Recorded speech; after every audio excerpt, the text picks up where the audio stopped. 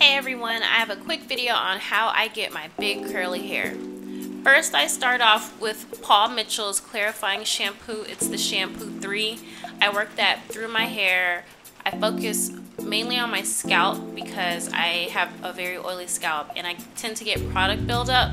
And I also focus it on my ends because I use a lot of product, and I notice that if I don't really shampoo my hair very well, then my hair doesn't really curl up and get as big and fluffy as it usually does. So I just work that through, and I tend to let it sit for like a minute. I don't mind shampoo. I know some people don't use it, especially naturals, but shampoo works for me. I have an oily scalp, so it's just whatever works for you. I really like the clarifying shampoo.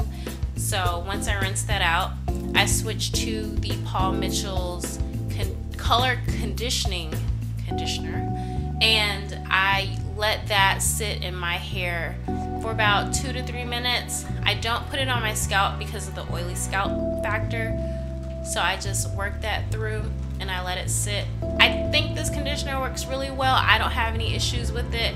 I try a lot of different conditioners just because I tend to color my hair very frequently, and I don't want my hair to dry out as bad, so I tend to stick with like color protecting conditioners and stuff like that.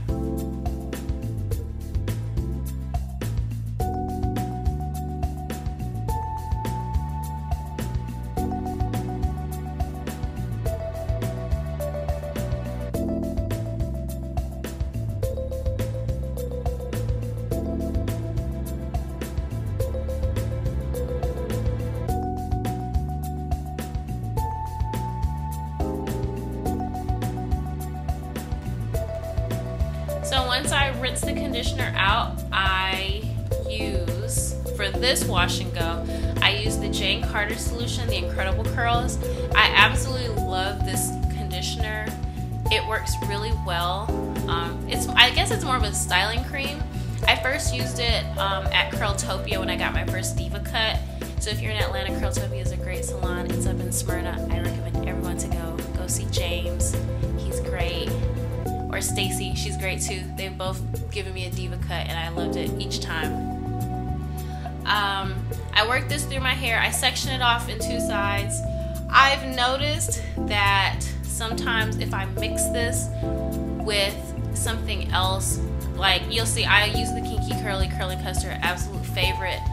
If I mix that with the Jane Carter, I tend to get these little small tiny pieces. I don't know why. I guess the mixtures together kind of make it real chunky. I try to work that in as much as I can. It's hit or miss. I've noticed that depending on which products I use together, I get those little clumps. So if I get them, sometimes if I'm too frustrated, I'll just rinse it out and just shampoo and condition my hair all over again, and I'll switch to something else. Or I'll just deal with it, because when it dries I don't see it anymore, but sometimes it's still there. So I guess it just depends on the product. But this time when I used the Incredible Curls with the Kinky Curling Custard, I got the little balls and I tried to scrunch my hair as much as possible, and when it dried they went away. When I work the product through my hair, I try to keep it as wet as possible. So I got my spray bottle with water, spray that. Then I use the Kinky Curling Custard. I love this product. It is like my holy grail right now. So I use that product and it holds my curls perfectly. Like, the definition is the best thing in the world. I absolutely love this product. I used to use Eco Styler, and then I noticed like I was getting really bad flakes and stuff, so I was like, let me just switch it up and try something else. Kinky Curly is, this particular product is on the high end, so I think I spent like 17 bucks on this little jar. Totally worth it.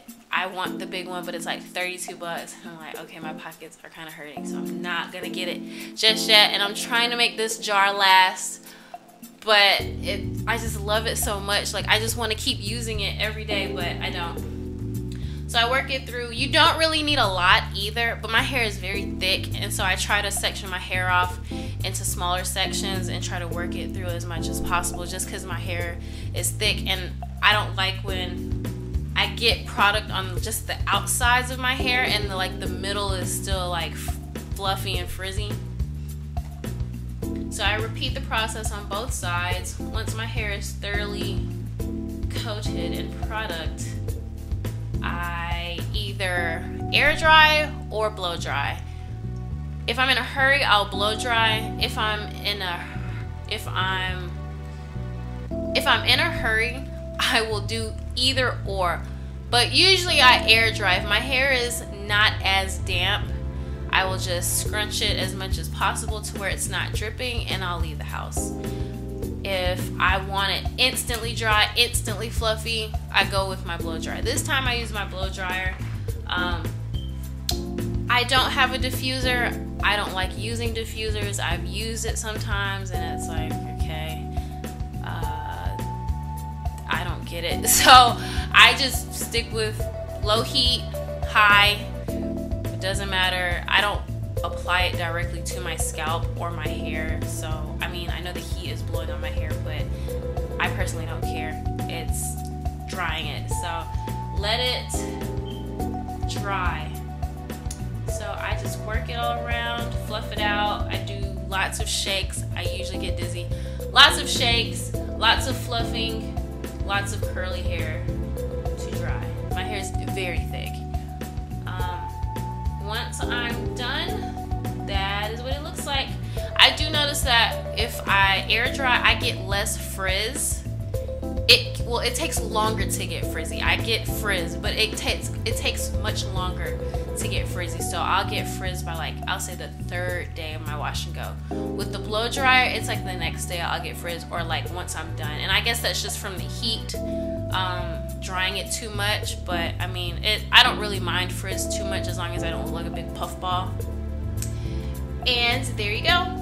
Big curly fluffy hair. And even with this, even with using the blow dryer, it will still get fluffier.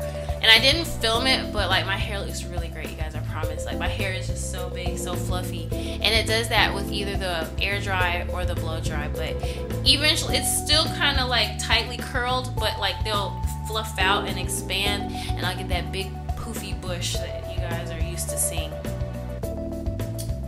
So that is my current curly hair routine. Thanks for watching. Subscribe. Love you guys. Bye, y'all.